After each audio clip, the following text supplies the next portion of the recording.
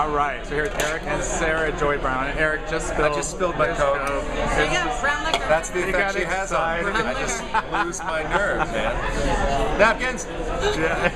Snap, snap. Such a diva. No, exactly. Such a diva. So this is a new experience for you, being at this event. How has the whole day's experience been for you so far? Amazing. I've had not one. Well, my very first day, I memorized the wrong script, so that was great. I had John Aniston look at me and he goes, "How did that happen?" I was like, "School." With that John Aniston kind of way. John Aniston totally deadpan. It's very funny, but I didn't know his humor yet. So yeah, that was good. I was like, "Oh, nothing. I'm just really hot right now." And everybody's going, "What's going on?" I'm like, where are you guys exactly?" We're running lines, and they're like, "We're on page 55." I'm like, "Oh wow, I don't have that. I'm on the wrong episode, guys. Sorry." Oh my God. First day hasn't happened again.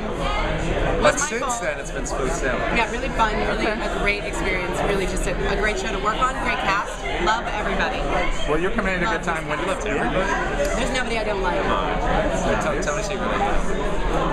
Oh, I hate that person too. Yeah. She didn't say anything. Now the show's got just a lot of new energy right now for longtime viewers, and you're coming into that right at that time. Eric, how's it been for you?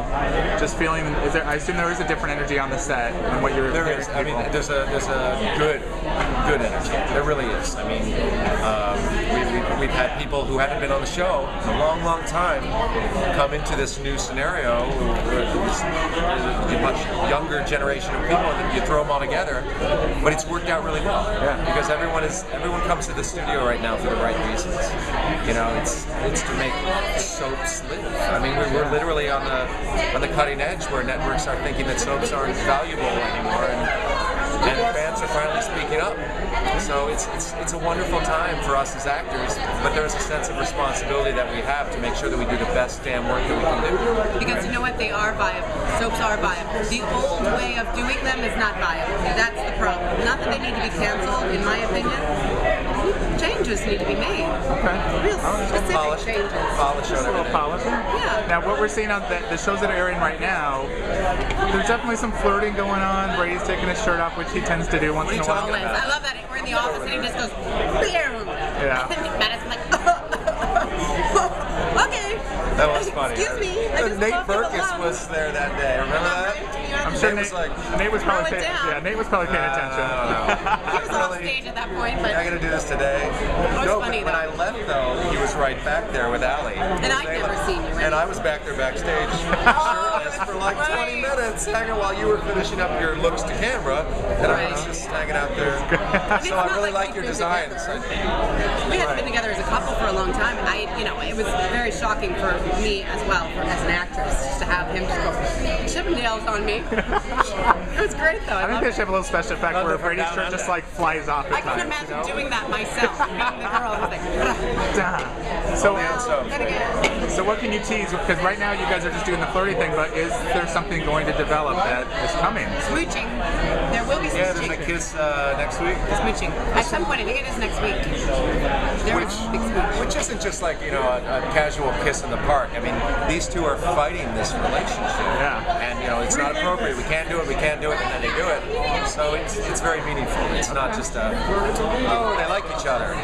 Very passionate, very sexy, and it heats up right away. Remember? I like it. Okay, so is Brady off the drink now? Because I haven't seen him boozing too much lately. Let me tell you something. Wine. I came into after the reboot, I came into the mansion, right?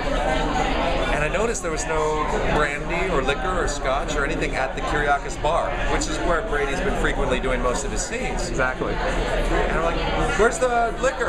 And the prop master just went, and I took that as, I guess Brady's not drinking anymore. But I thought you were recovered anyway. Were you recovered alcoholic? Oh, there's so many No. things she doesn't know. I don't know anything about him. Well, he Oh, was, boy. no, he was a drug addict. Okay. He had a little cocaine issue in Vienna. Got rehabilitated for that, but Got it. then he just started drinking. But drinking wasn't his problem. He could handle that. Got it. As addicts always think, Sure. cocaine's my poison. The drinking, I can handle that. Yeah. Before you know it, he's drinking, burying people alive in sarcophaguses. And Lovely. Oh, so all that that was what it was all the excuse you're going to give me is that it was all the drugs. Yeah. Probably. Yeah. I'll buy it. Well, you both have a great time today. So good to see you and meet you, Sarah. Nice to meet you. All right.